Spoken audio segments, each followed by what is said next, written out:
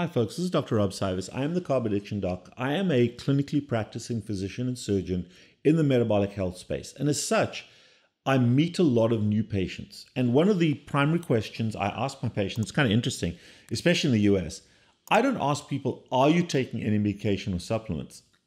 Because that's a stupid question. I ask them, what supplements are you taking? Because almost nobody in the US is not taking something. Very, very bizarre, very weird. However did we exist as a species? So one of the things I want to talk about today, and this is the foundation of today's visit, is marketing and bias, both in terms of the pharma space as well as the supplement space.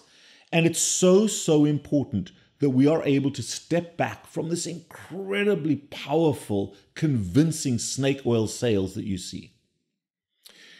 If you have a TV at home, and we don't, but anytime you watch TV, anytime you watch one of my YouTube videos, I don't control those ads, but there's almost always an ad for some expensive medication. The pharma ads run rampant on the radio, in social media, and on TV. And they're usually advertising these ridiculously expensive, very often harmful drugs. And when they repetitively bounce those things off you, and tell you how incredibly well they make you feel, and you see people going, Ozempic, or whatever it may be, or Islamabad bad, that helps you to get rid of zits on the tips of your hair. We become so victimized and so indoctrinated with advertisements. Do you know, folks, and this is a little quiz for you, there are only two countries in the world that allow pharmaceutical advertising of medications. Advertising. Obviously the US, and bizarrely enough, New Zealand. No other country ethically allows pharmaceutical companies to advertise medications that require prescriptions. Because ultimately, what they're doing is they're usurping and bypassing the role of a physician or a nurse practitioner or PA who should have the knowledge of whether a medication is appropriate for you or not. And very often I get patients coming in demanding a certain medication because they saw it on TV or they saw some influencer tell us it's the right thing to do. Now with Google and everything else, it's a very appropriate equalizer. And I think Google is a fantastic place for doctors and others, anybody, any biohacker, to look up information. But what the pharmaceutical companies do by these incredibly powerful advertisements is they remove our ability to direct healthcare appropriately. I know the healthcare system is completely buggered and broken, but I am very heavily opposed to the marketing of prescription drug pharmaceuticals of any kind in social media, on the TV, on the radio, or in print, in any kind, because it is completely biased towards sales, not healthcare. And not only that, if you look at the budget of that advertising, can you imagine why drug prices are as high as they are?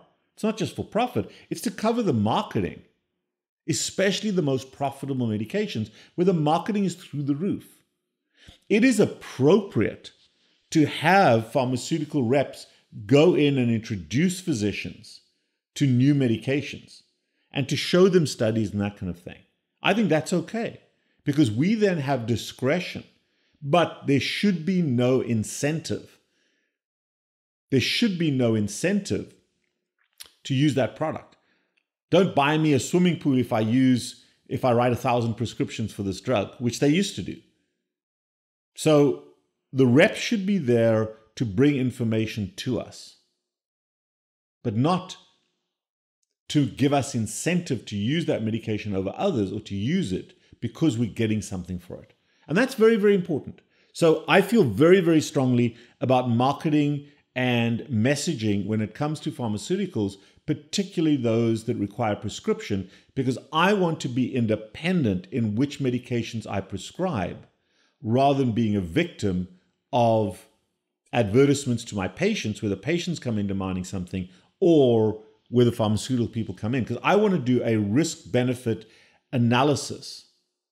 And often these medications have huge risk associated with them, and we minimize risk because it's in the small print, and we maximize some mythical benefit from these medications.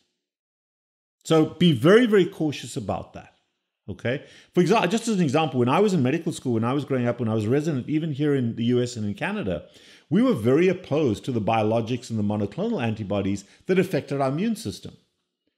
And we would only use them for life-threatening disease. Now we're using them, and I understand the severity of this, but we're advertising and marketing biologics and monoclonal therapies to things like psoriasis, to things like skin disorders, to things like hair loss, where somebody's life doesn't depend on it. But what they don't tell you is by dumbing down your immune system and your ability to respond, your ability of your immune system to respond to something, that's a huge problem. And you can die because you're on a biologic. And they mention that, tell us if you're on steroids, tell us if you're on TB, that kind of. Be very, very cautious about steroids. Be very cautious. And they get given out like candy. Be very cautious of the risks. And yes, there's benefit under certain circumstances, but the doctor should know the risk as well as the benefit to your whole body. Sometimes the dermatologist, and this is what happened to my father. My father had a benign, he was 89 years old, had a benign disease of his forehead called pemphigus. It's a skin disorder. It's completely benign. Doesn't look so great, but benign. He was put on 60 milligrams of prednisone daily. He's an 89-year-old guy. 89-year-old guy. 60 milligrams of prednisone for a year. And because he's old school and my father's a darn pediatric surgeon, one of the gods in pediatric surgery. Literally. First person in Africa to be a pediatric surgeon. Ran the first ever freestanding children's hospital. Great legacy. But he came from a world where he trusted his doctor. And I heard this and I went ballistic. And my father had a conflict between this person that he trusted and everybody else. And what happened is, this is 2019, 2020, so it's April of 2020. He then got one of the early, it was March of 2020, he got one of the earliest versions of COVID, before we even knew what COVID was. And his body could not fight COVID. He was older, but he couldn't fight COVID because he's on 60 milligrams of prednisone. And you can't stop the prednisone at that level. And he ended up dying of COVID in April of 2020. And while he may still have died of COVID, he was completely robbed of the opportunity to fight the disease because some dermatologist put him on a year's worth of 60 milligrams of prednisone. And you can't taper it. You can't taper it quick enough. So be very, very cautious about understanding risk as well as benefit. There's no way on God's earth that the benefit of cleaning up some skin was worth that risk. And yeah, my dad's 89 years old. A lot of other things going on. May well have died anyway. But he was robbed of the opportunity to try to fight the disease because they made sure with that level of prednisone that there was no way on God's earth he was going to survive. And that pisses me off to this day. But so often, guys, I get patients coming into my office and they put down 2 bags and they've got, it's so funny, they got a 3-page list. They got supplements they take in the morning, supplements they take at lunchtime, and supplements they take at night, and they've got these pill boxes, and they've got rows and rows of them. And the expense of taking all this crap. You piss away your money, you buy into the supplements, and think that they're magically going to make you healthy, and they don't. And then you say, oh, whenever I have this thing, whenever my hair starts to fall out, I've got to take Nutrifoil. And if I take Nutrifoil, my hair doesn't fall out. So we create causation where no such relationship exists. And we're taking these bags full of supplements. Folks, number one, learn to have discretion. I don't care how wonderful and how smart and how good looking that person, that influencer is, and how wonderful their story is, how magical their story is. Ashwagandha. I love that word. They've even created it so sexy that it rolls off my tongue. I'll take it just so that I can say I'm on ashwagandha. But really? But oh yes, it works. It may do, it may not. But please don't be a victim of turmeric and quinol and out of the COVID era, ivermectin. Ivermectin does work. I'm not going to discount that, but you don't have to take it prophylactically. Be very, very cautious of all of these supplements that you now take that are supposed to magically give you something. Have discretion, and if you're going to take something, if you really buy into somebody's story, number one, go to Google and research it, and in particular, research the downside and research the alternatives. Because that gum flapper on the internet is not going to tell you what's wrong with the problem or what the expectations are. They sell magic. It's snake oil sales. So do your own independent research, and the beautiful thing about AI and Google is it usually will come up with a counter argument to anything. Even if I say, take this thing, come up with a counter argument. Secondly, look to see where you can get the same beneficial effect of any supplement from food you're eating or from an alteration in your eating pattern. If you're not harming yourself, if you're metabolically healthy, you don't need any supplements. Think that one through. We didn't have these available 100 years ago. Now suddenly we can't survive without them. And let's face it, we're not living any longer or shorter because we're taking a bunch of supplements. So then if you buy into something, you think the risks are low, you don't see an alternative, you want to add this to your toolkit, design an experiment. Buy one bottle or buy one set of the stuff and do the experiment. So, okay, this is who I am. This is the effect I'm expecting to see. Take it for 90 days, take it for 60 days, and then reevaluate the effect. When the bottle runs out, reevaluate the effect. And if there's benefit, keep taking it. If there's no benefit, maybe you were hoodwinked. If you have to take 2 or 3 pills of the same thing each day, especially with a supplement, oh, I've got to take 3 of these capsules. That's bullshit. Be very aware of that. Supplements at most should be taken once a day. And if you're having to take one form in the morning, one form in the evening, that's problematic. And then the final piece of this, remember that everything is a bell curve. You may be slightly deficient in vitamin D, you may be slightly deficient in magnesium. I measure those levels all the time, but remember there's a bell curve. And on the other side of the bell curve, as much if not more harm is caused by excess. And one of the commonest excesses I see is excess magnesium and excess D3, which is very debilitating. Excess magnesium can very badly affect the heart. Excess D3 robs the bones of calcium. Just Google hypervitaminosis D, and there's a very narrow range in which they work.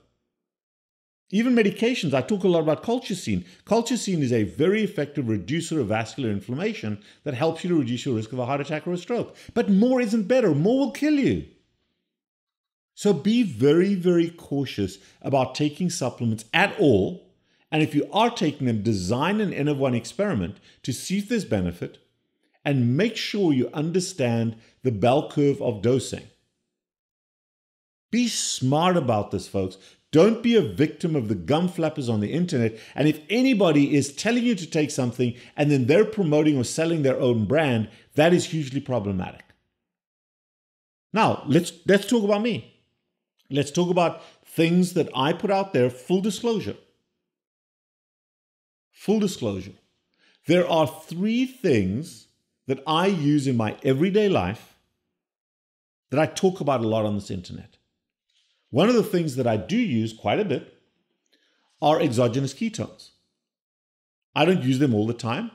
I use exogenous ketones to keep me in ketosis and for certain effects. So for example, if I've got a really bad headache, I'll take Tylenol, maybe once or twice a year. But I have Tylenol in my cupboard. I have some aspirin there for the same reason. Or if I get sick. So those I have in my cabinet. I take fish oil every day. Every day. I eat fish, but I don't eat that often. But primarily because I've got a strong family history of Alzheimer's, and there's definitive proof that 3-omega fatty acid ratio protects your brain. Now, I'll tell you when I'm 100 whether it worked or not, but that's the one place where I'm a little bit evangelical.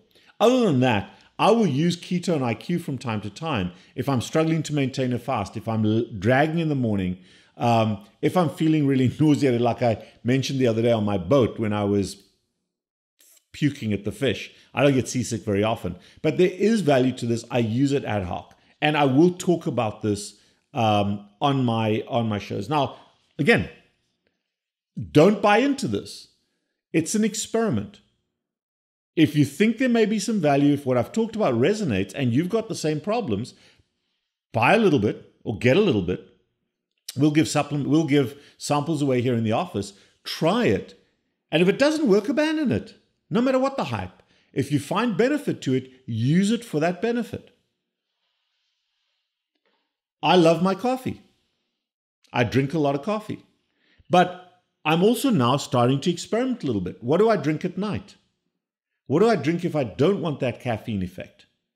What happens if I'm a little intense and I want a surrogate for caffeine? Well, what I grew up with in South Africa was this stuff. It's called Ros Tea. Okay? It comes from a bush that grows in South Africa, in the western part of South Africa, my home area. Been harvested for years, for eons by the Bushmen. And it's a tiny, fine little leaf that you put in hot water, you boil it, and it releases something called Ros Tea. No caffeine, and a lot of anti-inflammatory properties to it. So as an alternative, I drink Ros Tea, and the brand that I personally like is called Kingfisher. Okay? But you can get Ros Tea on the internet. So I will be speaking about that because I personally use it, not all the time, but it's not even a supplement for me. It's just a drink alternative. It doesn't contain caffeine, tastes really good, and it's something I can use in the evenings. My son, Rian, who's 3 years old, don't want to give him caffeine at this stage, but he'll have some with me. So we make a pot at home, pots on the stove, as I grew up, and on the weekends, we'll all have a mug of Ros Tea. Now, with my son, I'll throw some milk or some heavy cream in there. I just tend to drink mine like this. You can drink it hot or cold. And then the third thing that I use every day, all day, and I'm not ashamed to talk about this, and that is the Redmond Real Salt products. And there are a few reasons why I use it. Number one, the human body needs salt. Needs salt. And I'll speak to that in some of my other shows. Salt is very important. Electrolytes as a secondary part are important as well. But I use salt all the time. And one of the concerns for me with sea salt are the plastics. So I like the old ancient mine salts. And Redmond is a product that's out there. Redmond is not overly expensive. It is independently verified as clean and pure for what it's stated in there. And also, the Redmond folks are very supportive of our community. So that's a little bit of a bias, but Redmond Real Salt and their electrolytes, I really like them. I use them every day. My entire family uses them. And I will talk about them in conjunction with the emphasis on salt. That's it, folks. That's it. Those are products I personally use. Whether you want to put them in the supplement category, because I don't take anything. I take fish oil. That's it. So if I've made you think, if I've made you learn to be more scientific about your use of product, I am the Carb Addiction Doc. Throw us a penny, throw us a pound, throw us a $1 at our Patreon account, at our PayPal account if you like this content. If you want to set up an evaluation of your supplements you're taking, if you're one of those 3 bags of supplements a day person and you're not sure if they're doing you any benefit, I can give you my 2 cents worth and we can measure their levels. 561-517-0642. Give me a shout. But don't be a victim. Be smart. Do your own research of the alternatives, of the side effects, as well as the benefits. The gum flappers will always tell you about the benefits, but they minimize the downside. Don't be a victim.